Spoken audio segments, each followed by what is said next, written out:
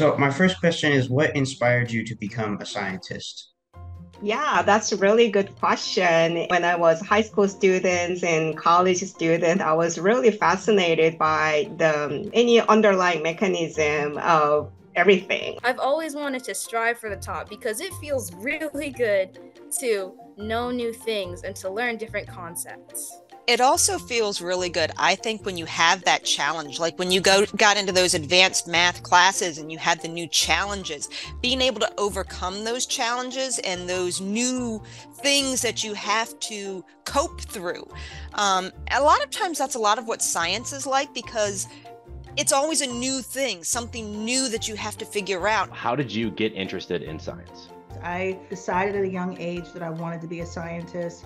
A few years later in elementary school, I wrote a letter to the American Chemical Society to ask about what chemists do and the types of careers they have and the impact they make. And I got back a lot of information. And from then I was really interested and excited about the possibility of being a scientist and really contributing to the world that way. And I've been on that track ever since, really. So how do you use your science degree at the FDA? This current boom in technology requires you to also understand how computers and other programs and things like that work. So those are some ongoing things. Has there been any point in your career that you not have felt like giving up, but you had to advocate for yourself more or advocate for something you were very passionate about? Yeah, you definitely have to advocate for yourself. Opportunities don't just show up for you, right? People aren't going to come knocking on your door just because you're cool, you're Catherine. You know, you have to see the opportunities that are out there and take advantage of them.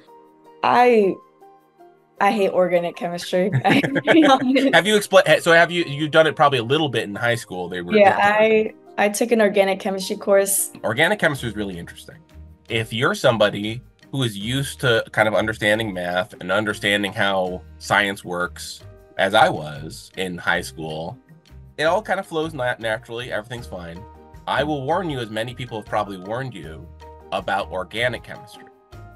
What it mostly is about how carbon atoms connect to each other.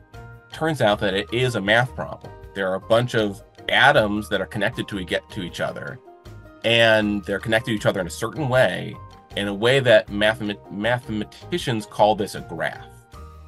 What does the word scientist mean to you? Like, I always thought like scientists always mix things together and make a big thing. And as I grew up, I learned that scientists it's more of a variety and it's more of a wide range of different types of scientists. Yeah. A scientist is a problem solver. Scientists are always probing. We are always questioning. We are always seeking answers.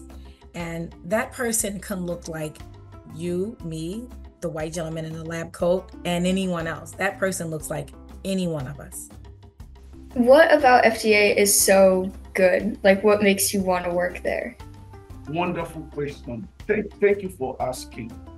So, as a scientist, you have the privilege of working in several places.